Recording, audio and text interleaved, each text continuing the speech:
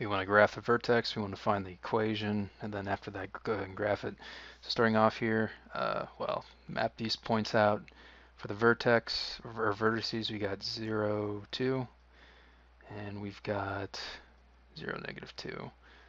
And then our focus is at 0, 6, and 4, 6, 6.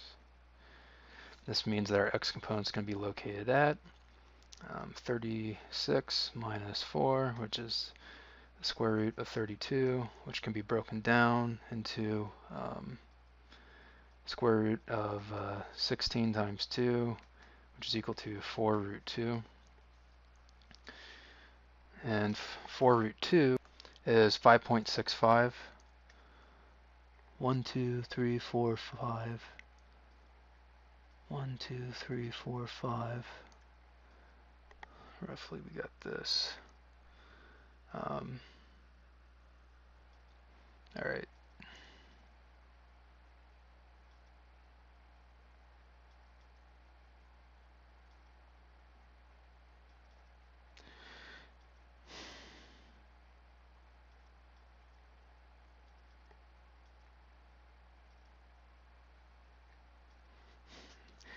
And it opens up with respect to y, so it's going to look like this. Ouch.